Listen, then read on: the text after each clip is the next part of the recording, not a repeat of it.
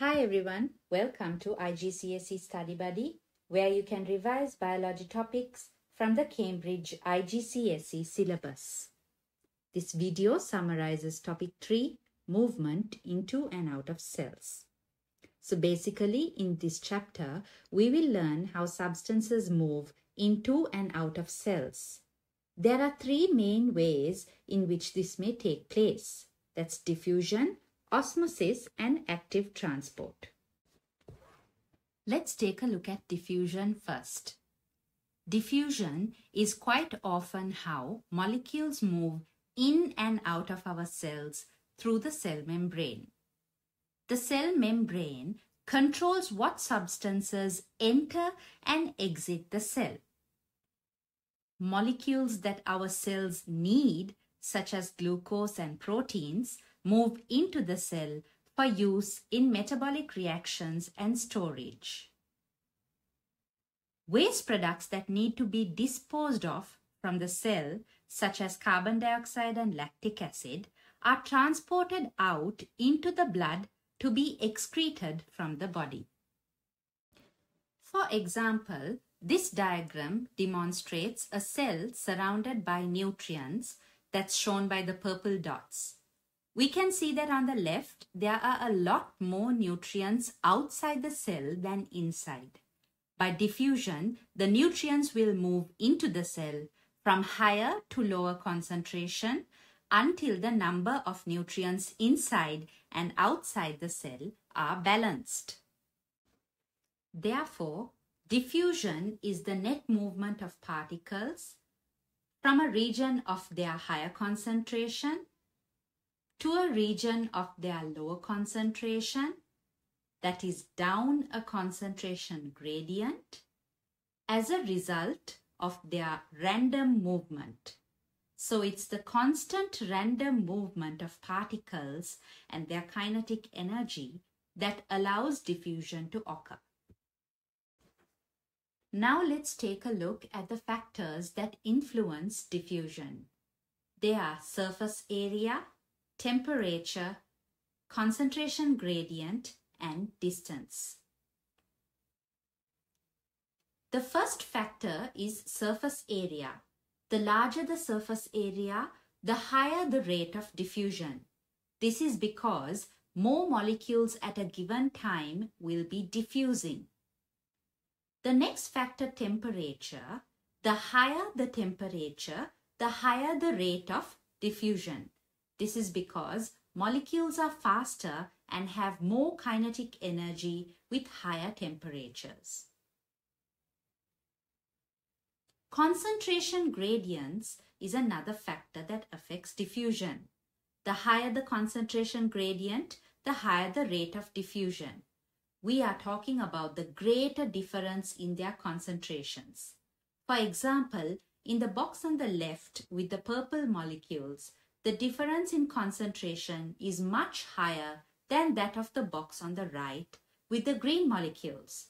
Therefore, diffusion will take place much faster in the box on the left. Distance is another factor. The shorter the distance, the higher the rate of diffusion. The shorter the distance the particles have to move, the quicker the process is going to be. So once again, these are the factors that influence diffusion. The next process we'll be looking at is osmosis. We must first understand the important role of water as a solvent in organisms. Substances dissolve in water, so water acts as the medium in which substances are moved around the body. Water is important for transport. Dissolved substances can be easily transported around organisms. Water is needed for digestion. Once the food in our body is digested, the nutrients need to be moved to cells all over the body. It's water that allows this to happen. Water is also necessary for excretion.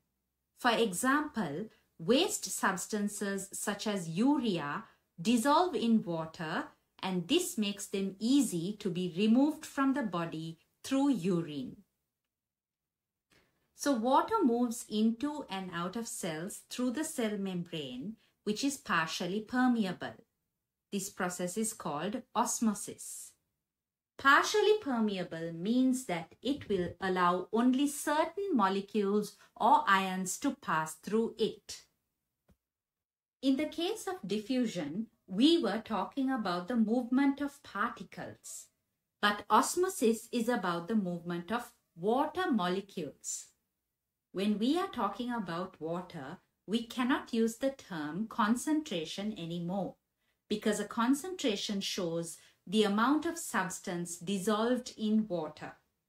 Because water cannot be dissolved in water, we need to use another term instead, water potential. For a very dilute solution, because it has a lot of water, it has a high water potential. For a very concentrated solution, because it has less water, it has a low water potential. So let's define osmosis. Osmosis is the net movement of water molecules from a region of higher water potential or dilute solution to a region of lower water potential or concentrated solution through a partially permeable membrane. So this diagram could help us understand osmosis. The left-hand side of the beaker has less dissolved solutes. So therefore, the solution is more dilute or less concentrated compared to the right-hand side. The solutes are too large to pass through the partially permeable membrane and therefore cannot diffuse. However, water molecules can pass freely through the membrane. The molecules will travel from the region of high water potential to low water potential from the left-hand side to the right-hand side via osmosis. Let's investigate osmosis using materials such as dialysis tubing. So as you can see, a section of dialysis tubing filled with concentrated sucrose solution has been suspended in distilled water. Dialysis tubing is also known as whisking tubing, and it is a non-living partially permeable membrane. The pores in this membrane are small enough to block the large molecules such as sucrose from moving across the membrane, but allow smaller molecules such as water to pass through by osmosis. Water moves from a region of higher water potential, that is dilute solution, to a region of lower water potential or concentrated solution through a partially permeable membrane. Therefore, the water level outside the tubing will decrease as water moves into the tubing via osmosis. Now let's investigate the effects on plant tissues in different concentrations.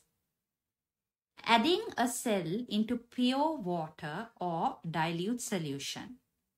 There will be a higher water potential outside the cell than inside the cell, and therefore water will move into the cell. As water enters the cells, they become turgid or swollen due to the high water content. An animal cell can burst if too much water enters. A plant cell has support from its cell wall and therefore will most likely maintain its turgidity without bursting. Turgor pressure is the pressure on the cell wall from the cell membrane pushing upon it. Let's look at what will happen if we add the cell into concentrated solution. There will be a higher water potential inside the cell than outside, and therefore water will move out of the cell. As the water moves out, cells become flaccid or shrinks. A plant cell can become plasmalized if too much water is lost. This is when the cytoplasm shrinks due to the loss of water, but the cell wall fails to shrink due to its tough structure. The cytoplasm eventually tears away from the cell wall. Here's a picture comparing the plant cells when they are immersed in solutions of different concentrations.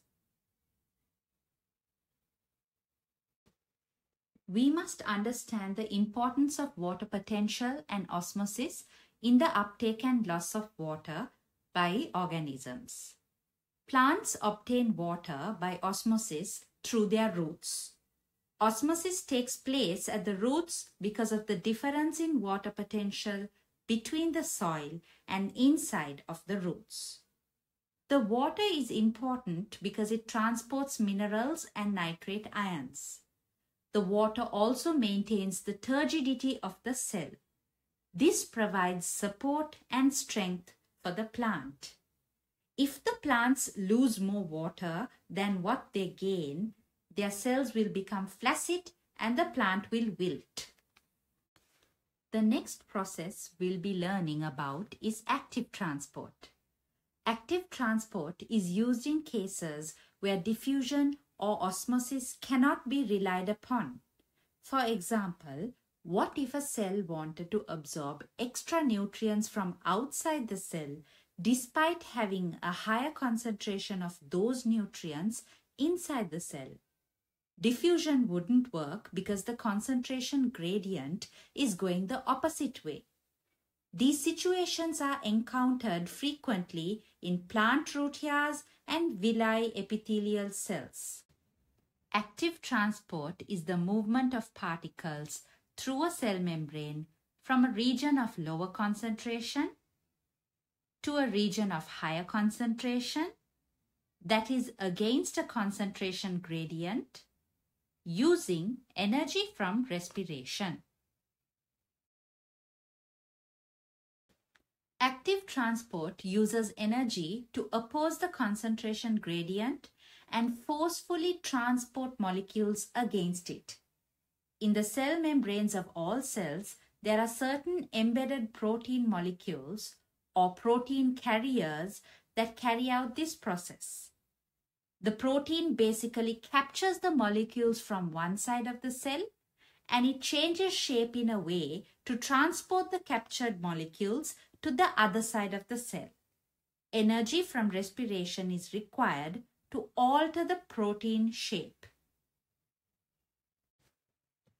Let's take a look at the comparison between the three processes that facilitates movement in and out of cells. In the case of diffusion and active transport, we are talking about the movement of particles, whereas osmosis involves the movement of water molecules. In diffusion, the particles move down a concentration gradient, and in active transport, the particles move against a concentration gradient. In osmosis, the water molecules move from a place of high water potential to a place of low water potential.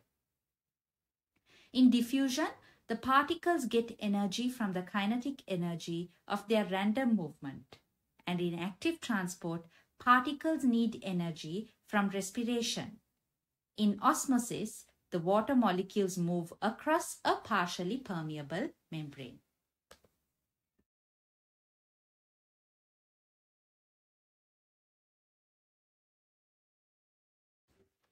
So these are the main things to learn from Chapter 3, Movement into and out of cells. Hope you found it useful. Thank you for watching, and please don't forget to subscribe to IGCSE Study Buddy for more biology revision videos. Bye.